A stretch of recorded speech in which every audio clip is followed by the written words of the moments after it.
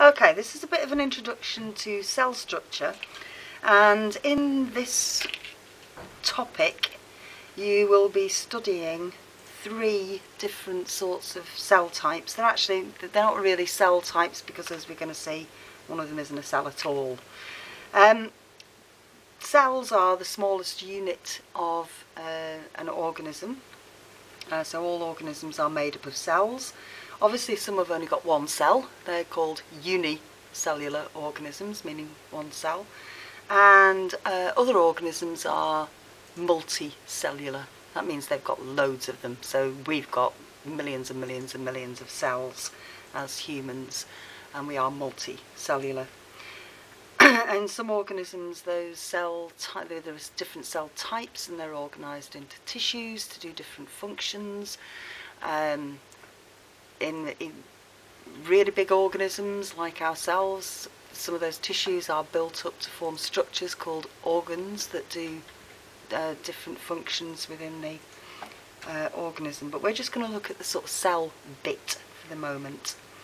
So we have 3 basic models of organism cells. We've got eukaryotes, prokaryotes and akaryotes. So eu is a prefix that is from the Greek, and it means true. And when we're talking about a karyotype, you're talking about sort of chromosomes, really.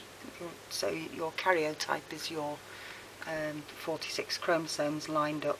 So this is kind of true chromosomes, and the name is obviously from quite olden times.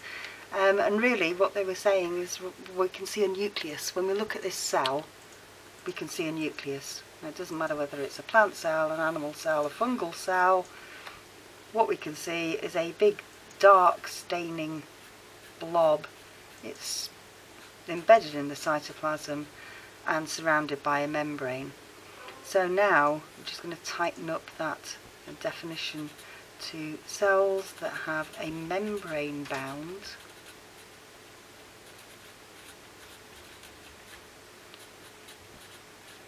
nucleus. In addition, now that we've got more advanced microscopy techniques, we've also noticed that there are a number of compartments inside eukaryotic cells to do particular functions, and one that you will have come across I think at school would be the chloroplast, which is a little membrane bound bit of the cytoplasm to separate out the reactions of photosynthesis. You may have come across mitochondria, which are a little bit smaller, which carry out the reactions of respiration. And kind of most of the rest of this topic is going to be concerned with all the different membrane compartments inside a eukaryotic cell, what they look like and what they do.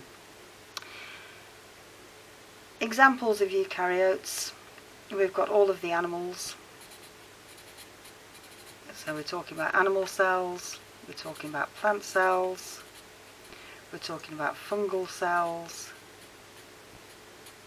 and we're talking about another sort of quite obscure group of unicellular organisms without any tissues.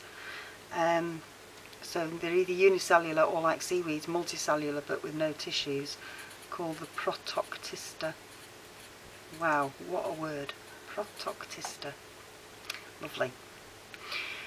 So in contrast to the eukaryotes, these things with true chromosomes and held in a membrane-bound nucleus, was the next sort of cell to be discovered, again with more advanced microscopy techniques, and needed because they're only about the same size as these little membrane-bound compartments or organelles, are the prokaryotes. So these are smaller, and they do not have a membrane-bound nucleus.